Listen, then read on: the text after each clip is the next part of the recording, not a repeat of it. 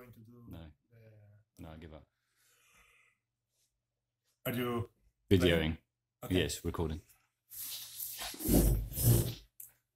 Hello, my name is Manels and I am product designer in Dygma.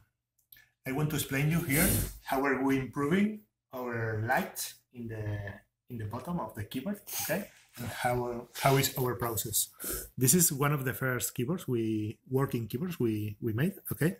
And as you can see, the light is not perfectly even in all the perimeter, okay? We have like dark points, okay? And then we try to improve it in the next version, okay? We tried like different things, and we had like a more even light in the back, but it was very dark in the front, okay? It wasn't like different dark points.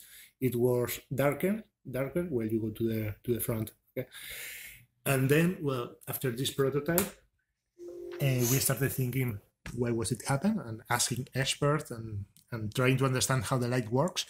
And we saw that the distance between the PCB and the LED and the plastic is very important, okay?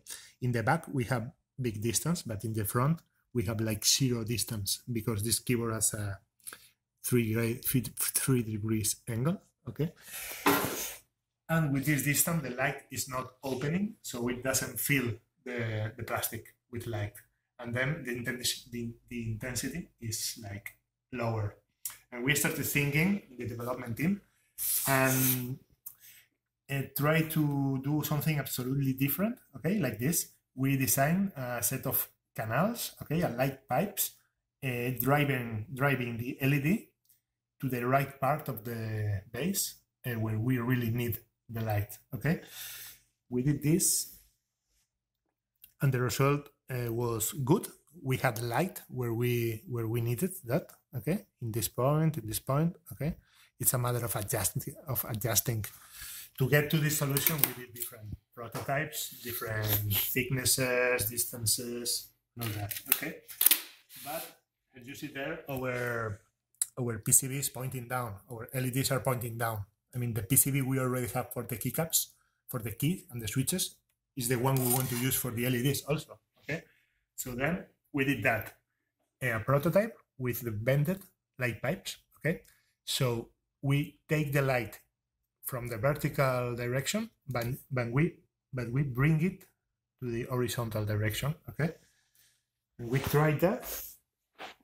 It looked like it worked also, okay. And look like we can bring the light wherever we need it, okay. And that's pretty cool. So our next step following this design is do a complete base, okay, and model it in 3D and do like a 3D printing in optical material, okay, and then start modifying the different light pipes, okay, to get a perfect even light in all the perimeter. When we confirm it's okay, we will create a golden prototype and use it for mass production and injection.